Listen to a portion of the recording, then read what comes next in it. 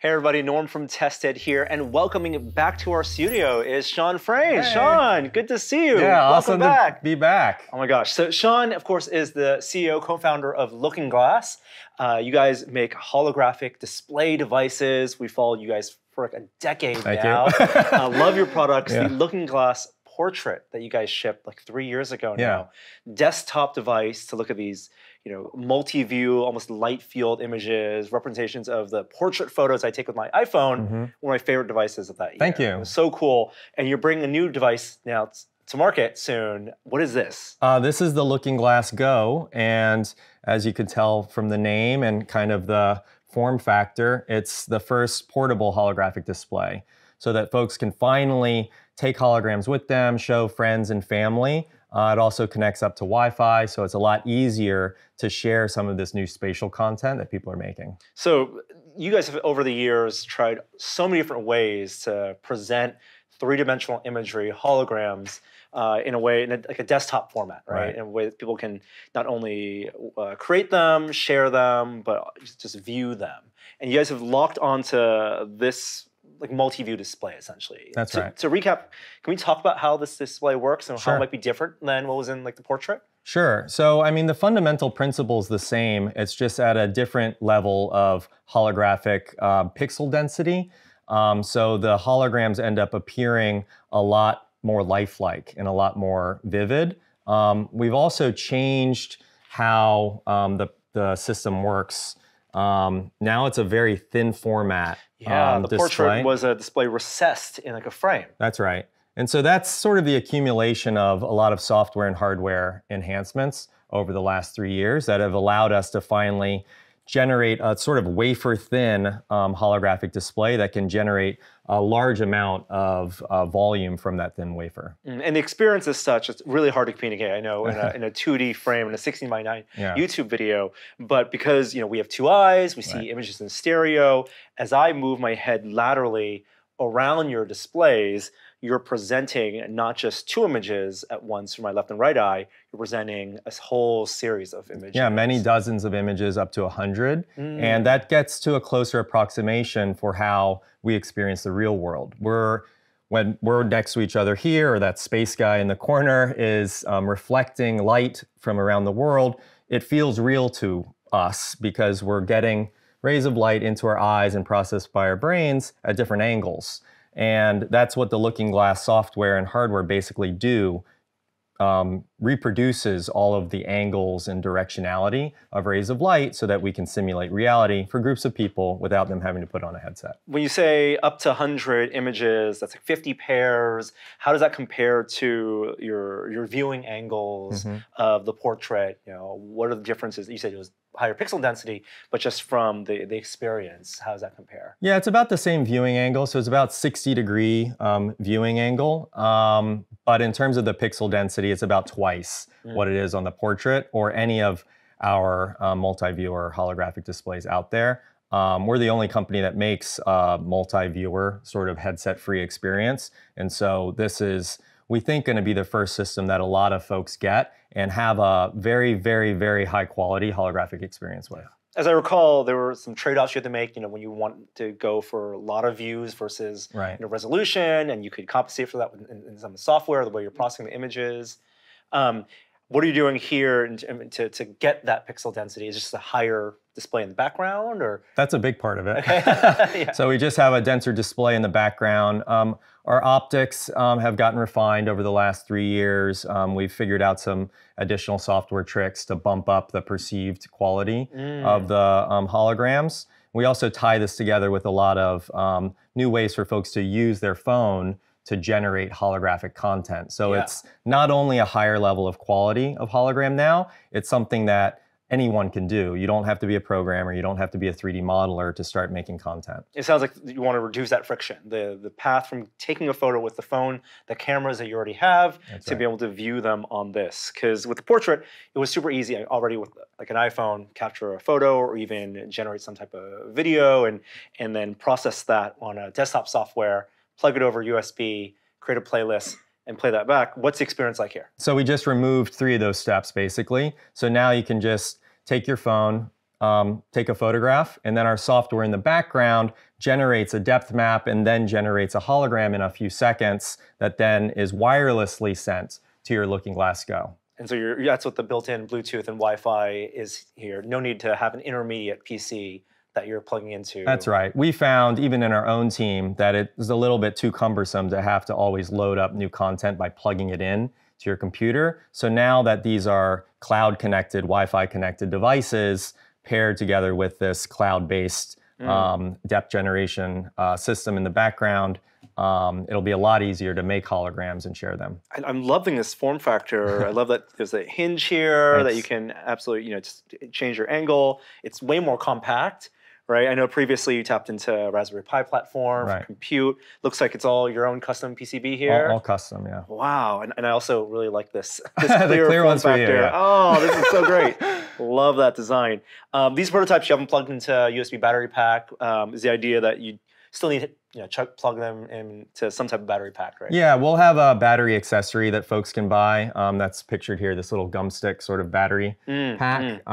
And the only difference between these prototypes that I brought here to the studio and what we'll ship to folks is that the USB-C is in the back. And so you'll be able to plug in that optional battery pack into the back. One of the things that we could also do with the previous portrait device was plug it into, via USB and HDMI into a computer and use it for, viewing 3D models or games or other applications. Your community has generated all sorts of cool stuff with Looking Glass, your platform, as well as even like real-time, imagery with like one of the Kinects, right?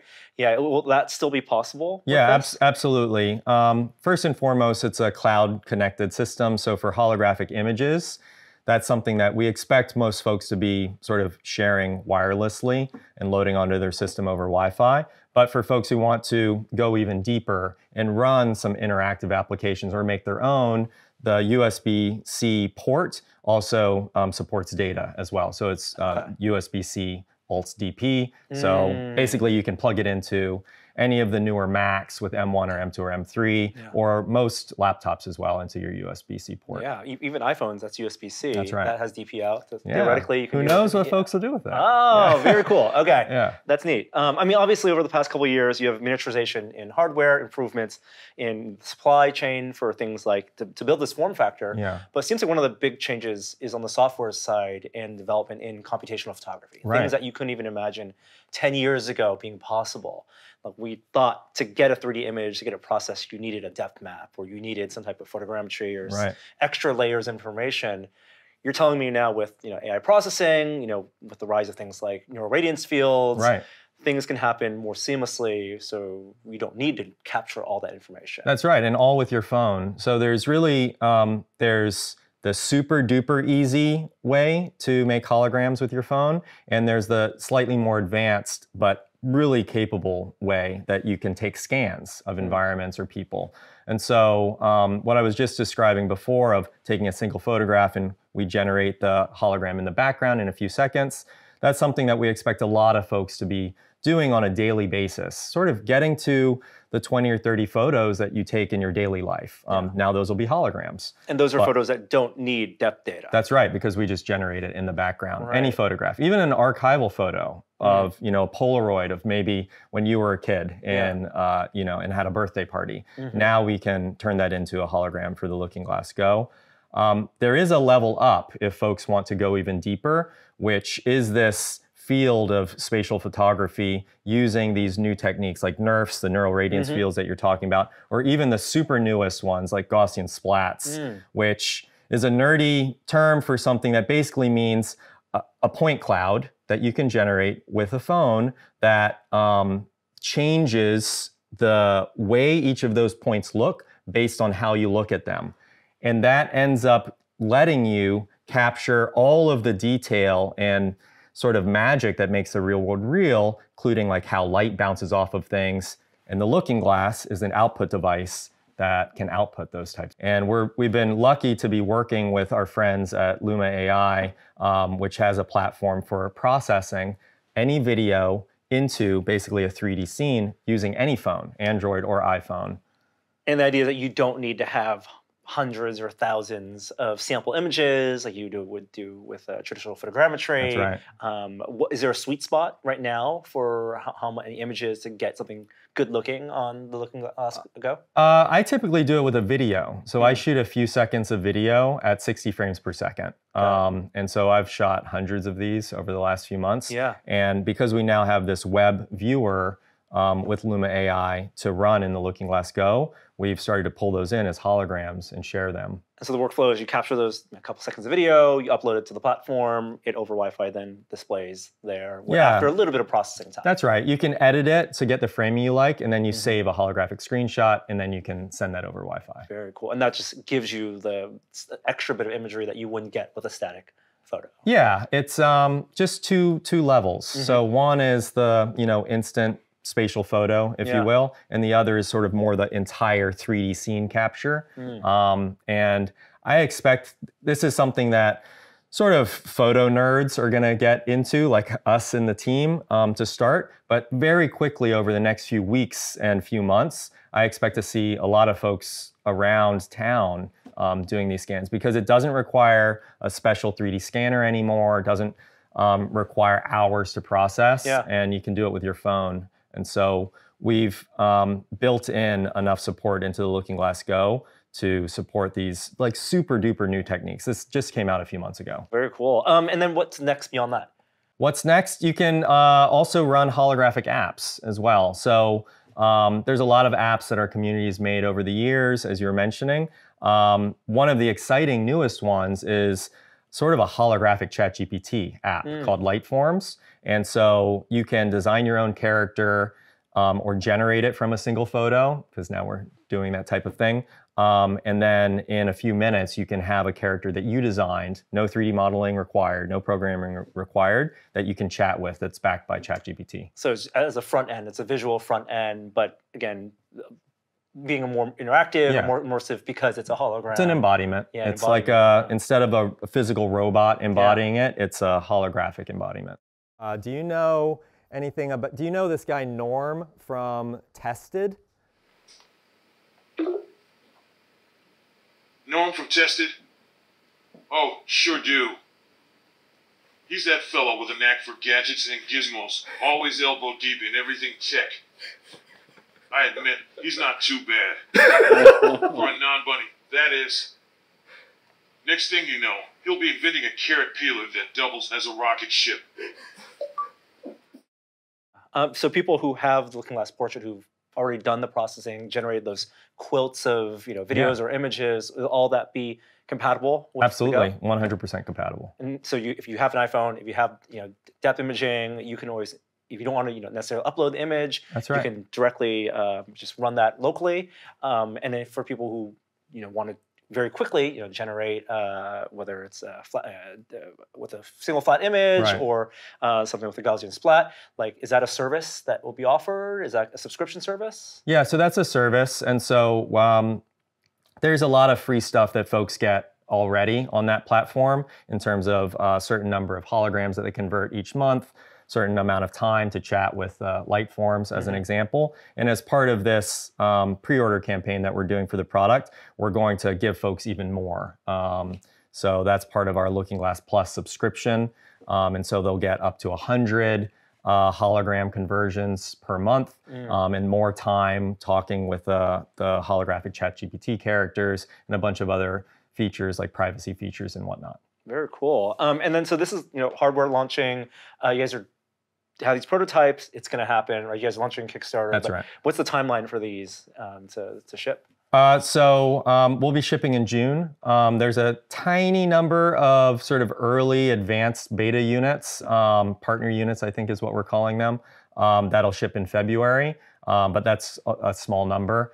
For the main batch, that'll ship in June. And we'll be shipping basically in the order that folks place their order. And so if folks place their order earlier, then they'll get the Looking Glass Go earlier. Very cool. And for you as someone who makes hardware, I mean, it's really impressive that you guys have iterated so much different types of hardware over the years. What's been the most challenging part? What do you see as the parts that get you excited about going forward for this version, next version, for the miniaturization displays? Is Right. software the most exciting part for you now? What's exciting for you?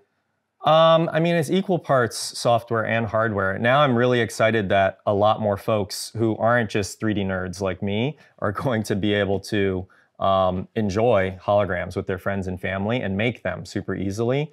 So I would say that's the most transformative difference with the Looking Glass Go launch. Of course, I'm super excited about how good the holograms look now with that additional pixel density. In terms of the challenges, it's always challenging making new hardware. We've iterated on this over the last 5 years.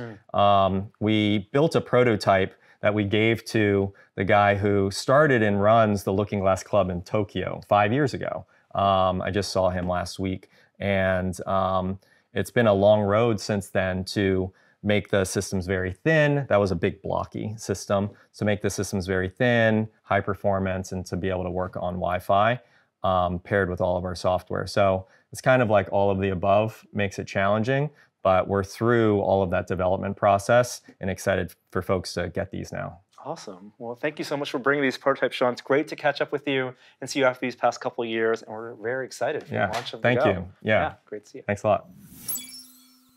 Thank you so much for watching that video. Your support allows us to make more of this great content. If you'd like to help us on a deeper level even, head over to tested-store.com because we've got stickers.